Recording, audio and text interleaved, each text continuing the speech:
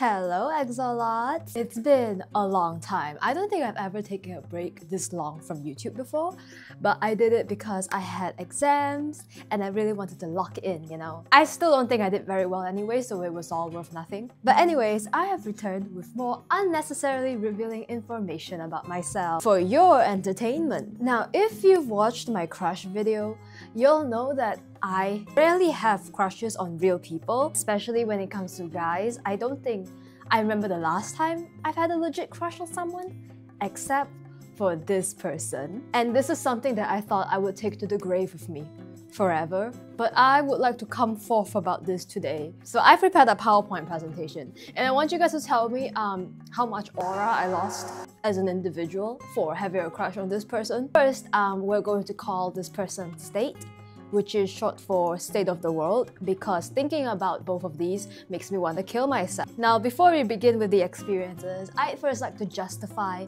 my reasons for liking him so that you will understand what coerced me. What vile seduction tactics this man used on me. Well, hello there fellas, it's been a while, but Businessman Fal is here back again to let you know that this video is sponsored by Fashion Chingu. Thank you Fashion Chingu for feeding me through university. If you still aren't aware, Fashion Chingu is an online e-commerce fashion shop that offers a wide variety of clothes that look similar to the ones worn by idols. Whether it be popular K-pop groups such as NewJeans, Blackpink or 17, or K-dramas such as Penthouse, Fashion Chingu has got you covered. If you're anything like me and you want to spice up your fashion style every few months to give yourself an ounce of dopamine, then this is the right place for you. Not to mention, Fashion Chingu has also launched a new category called K-pop meme clothes that contain banger lines that I relate to regularly. Even if not everyone gets the reference, it's still suitable for daily wear and offers you 5% more personality. So what are you waiting for? Visit Fashion Chingu today and use my code FALI10 for 10% off your purchase. Thank you again to Fashion Chingu for sponsoring this video, and let's get back to the train wreck. Basically, I had a friend, okay, and they bought like a bunch of these bootleg, probably illegal sunroof stickers to our school, and they were like, oh, do you guys want some? I'll give it to you. And State got really excited. Like, he was so genuinely excited at these sunroof stickers. Yeah, that's it.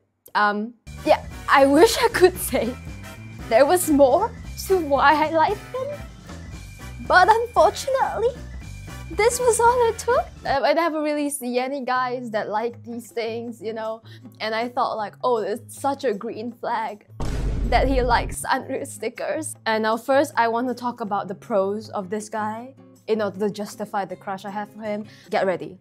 Number one, he's not homophobic.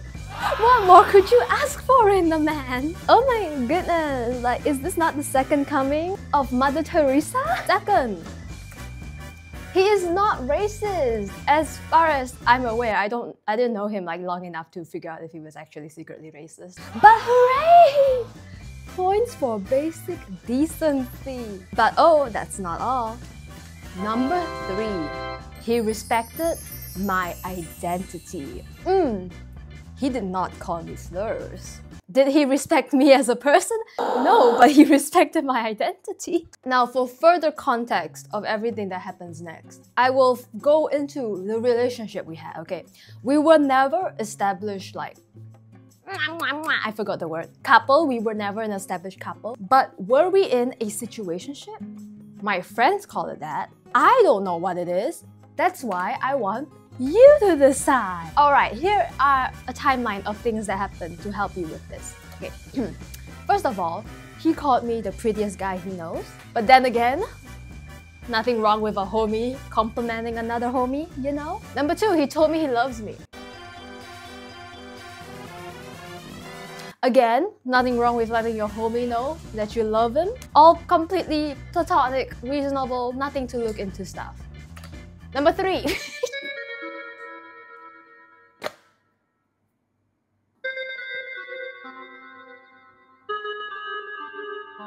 It's like, I have to tell you guys. But when he said that, like when he made the joke and called himself that word, I had to quite literally wash it out of my brain. Like, I completely repress that memory because I wanted to keep liking him so bad. But I knew like if I remembered this, it would cause irreparable damage to my core. Like I would cringe so hard that I would fling myself all the way to Venus if I remembered this. So I completely washed that memory away until I later found it again when I was scrolling through our message history for fun. Number 4, he kissed my forehead.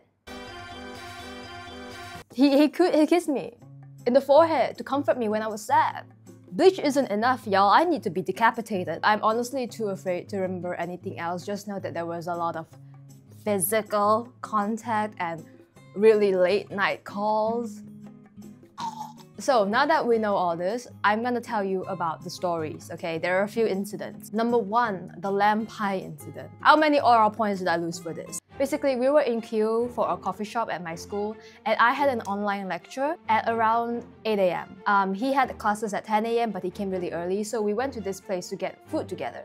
And I was starving, and I saw they had lamb pie. Ew! I love lamb. I love pie. So I told him, I'm gonna get like a coffee and a lamb pie. And he said, ooh, the lamb pie looks good. I'm gonna get that too. So I go to order first and I get my coffee and I get my lamb pie. He orders next. But I noticed he doesn't get his lamb pie. I just assumed that he didn't feel like eating it anymore. We go and sit down, and when my name was called, he went and got my coffee and lamb pie for me because he was sitting closer, and I was like, oh, how thoughtful of him. He put my coffee down in front of me. Then I noticed he's still holding my lamb pie. And then he starts to tear open the packaging. And I was like, oh, how sweet. Is he opening it for me? And then he proceeds to take a bite out of it, and he doesn't stop. He ate my lamb pie. He thought that I ordered it for him, and he ate the whole thing.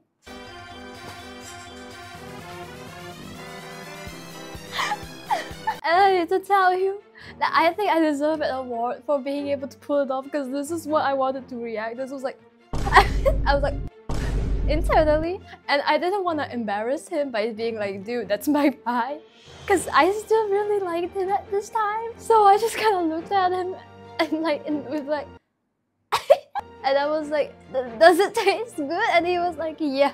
So at this point, I'm fucking starving because I still don't have my food. I couldn't go line up to like get it again because my online class had just started and I didn't want to miss any classes, right? And he was done eating, he was just scrolling through his phone. So I kind of hint at him, okay? I hint at him. And I know that not everyone is Einstein when it comes to subtle hints. But okay, I told him, oh, I really wanna like get another pie because you fucking ate mine. But I can't queue right now because I'm in like classes. So I'm use your IQ brains here. I'm hinting at him, can you go and order for me? No, this is what he did, okay? He was looking at his phone, right? Aww.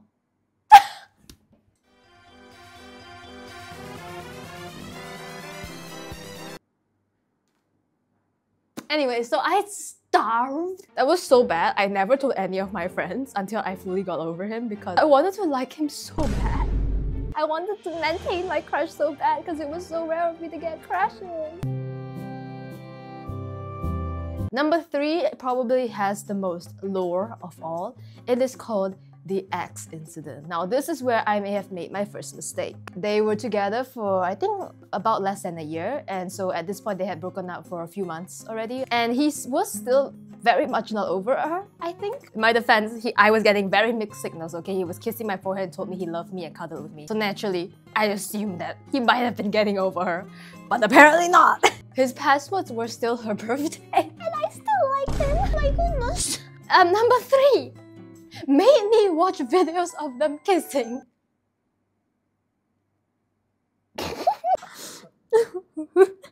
You know those videos online of setup videos of music, especially music that was like trending on TikTok, and people would usually post those with like one tiny little photo at the center, right, for like their thumbnail. So he would make those videos basically. And he was searching up pictures of like couples to use as the photo. These are basically what he was looking through on Pinterest because it was a love song. And then out of nowhere, he was like, What if I use a photo of me and my ex kissing? And at this point, his ex already got a new partner, by the way. They had already gotten a new partner, they had moved on completely. I told him, hey dude, that's kind of insane. You can't just post a photo of you kissing your ex who already has a new partner without like their permission on a love song. Like, is that not cuckoo crazy? Am I missing something? And he was like, oh, but do you want to see videos of us kissing? Huh? Do you want to see videos of us kissing? I'm sorry? Did you bonk your head on cement? Why would I want that? And then he pulls it out of his album. We were at the Taco Bell, okay? We were at the Taco Bell when this was happening. I need you to understand, like, there was not just one thing stressing me out. The Taco Bell food was also stressing me out. He pulls it out of his phone and then he just shoves it in my face and makes me watch. And I was like, first of all, why are you recording the video of you and your ex making out? I don't know if it was with their knowledge or not. Second of all, why do you still keep that video? Third of all, why are you shoving it in my face? And then on that very same fucking day, okay, there was like this exhibit going on in my school and it was like themed around heartbreak and relationships and stuff. And there was those giant poster things. There was like, oh, I solemnly swear to something something. They'd have marker pens so that anyone can sign their name on it. So we go to sign our name when we went to check it out. And then he suddenly gasps and says, oh my god, someone here has the same name as my ex. And I was like, oh, okay. It's one of those names that you could find if you just search top 10 most popular English girl names. You know what this dude does? He proceeds to like write like a plus and then his own name and like a heart and take a picture of it. My bro. No, maybe it's just because I don't have any relationship experience. Like people who have had exes, like, is this a normal thing to do? But it was still a big L on me. Number 4, the incident of being very weird around strangers. Okay, you know how sometimes you see an attractive person walk by, so you tell your friends like, whoa, that person was really cute or pretty. He does that, but in a more like freaky manner. There was one time like this girl walked past us and she had like the exact same hair that I did in this photo. And my friend was like, yo, that person looks like how you did like back then. And I was like, oh yeah, they do. And he says, ooh, wow, she's hot. I wanna, You wanna what? You wanna what?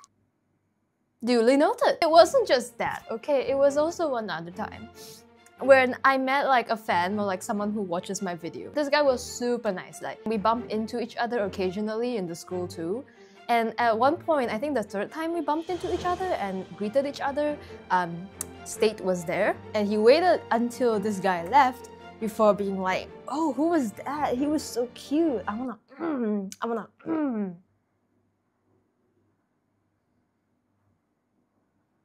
What? What? Leave my followers alone. Leave my followers alone. I repel you. What the fuck? Like this poor dude just wanted to say hi to me. And then he just wouldn't stop being like, I would him like, please. Number 5, and this is the last one. This is kind of like the straw that broke the camel's back, okay? It is called the new girl incident. So one day he tells me that there is this girl from his old school that was coming to our new school. We're gonna call her Hibiscus. And she was very pretty, okay? She was very conventionally attractive and she was very sweet, which is what my interaction with her was like. Apparently, according to some friends I met, she might be the devil in disguise. But I never got to see that side of her, so we're gonna continue. A few days later, when me and State see Hibiscus in the distance again, I commented to him that, oh, she looks really pretty because she was wearing like a really cute outfit. And you know what this fucker says to me? He gets mad and tells me to get in line. And I was like, dude, I don't want to shoot my shot with her. Not everyone is like you. You fucking shoot your shot with a raccoon on the street. I'm just giving her a compliment. Hello? And he's like, okay, watch me flirt with her. Hello? He tells me to watch him flirt with her. And I was like, no, I don't want to watch you flirt with her. Hello? And he was like, no, watch me. And he goes. Obviously, I don't watch him flirt with her. I'm having a conversation with my friend and eating like anchovies as a snack. He comes back like 10 minutes later and was like, did you see that? Did you watch that? And I was like, no, obviously I wasn't watching you flirt with her. Like, can you imagine how awkward that is? To be like having a conversation with someone and then there's just this guy at the distance being like, I see.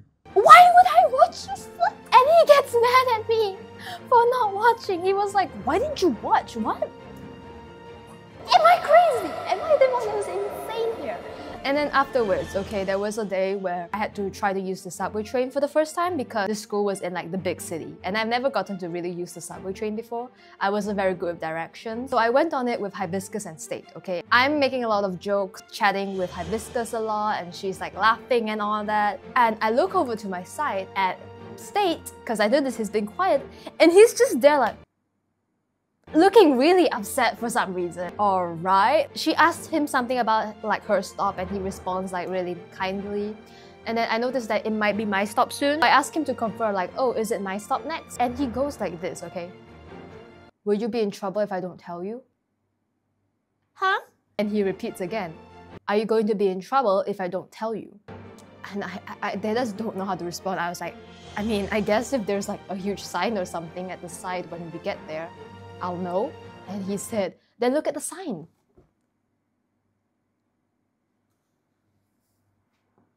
Okay. All this happened in front of Hibiscus and she just kind of went like, oh. And I went quiet because I was like, what was the point of that? And I think I stopped talking to him for like a week because at this point I was like pretty much gonna move on already. Like I did not want to pursue anything with this guy. But I still thought we could be good friends, right? One day he texted me and was like, hey, do you want to have lunch together? It's been so long since we've had lunch together.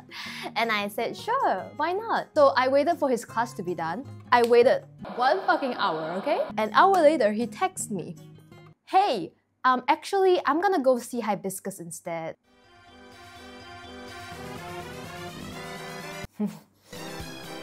Oh, really?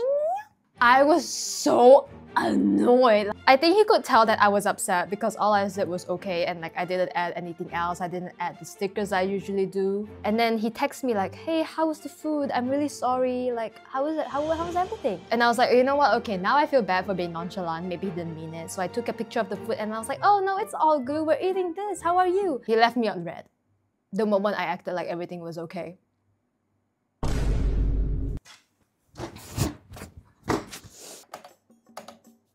They say that love is blind, but I think love just straight up lobotomized me because how did I let this guy do all this to me? How did I? But anyways, yeah, that's it. That was my horrifying experience with this dude. And I wish I could say more. This is what my friend who was there to bear witness to majority of it has to say. So yeah, anyways, love is dead to me. I will never pursue a relationship of any kind in the future ever again. Do you know the way everyone looks at me when I recall the lamp I experienced to them? It is a mix of pity and also, what is wrong with you? Why did you keep liking him? So yeah, that's the end of this video. Let me know how many aura points I lost from having this crush. And I'll see you all in the next one. Bye. Surprise punch!